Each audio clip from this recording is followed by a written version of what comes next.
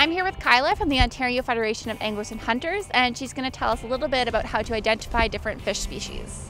So we usually break them up into two different categories. So we'll do a panfish and a game fish.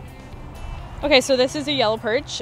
You'll notice it's got a yellow color for the most part, and it's got about 5 to 7 stripes on its back. They're pretty easy to distinguish from most other fish. Then I have a bluegill here, very blue color, and it's got the blue-black spot on its gill plate, and it's also got a blue and black spot on its dorsal fin. Overall, they're going to be blue color, similar to a pumpkin fish, but this is a bluegill. This guy is a rock bass. The distinguishing feature is the red eye, and also they're going to be a brown color with black spots that are kind of shaped into a stripe there on its side.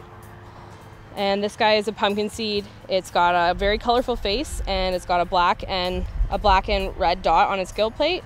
Very bright colors and looks similar to a bluegill. Panfish are great to catch for kids and those new to fishing. Please note that not all species are located in every region. Contact your provincial government for information on what you can catch in your area.